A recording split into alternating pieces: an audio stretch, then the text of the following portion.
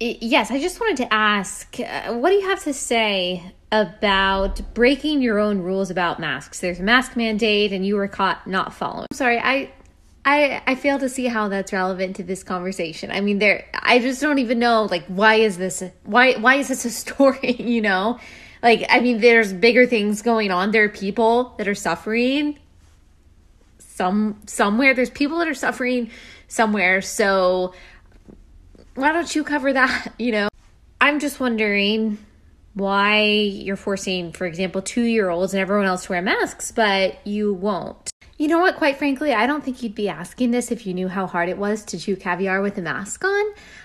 It's impossible.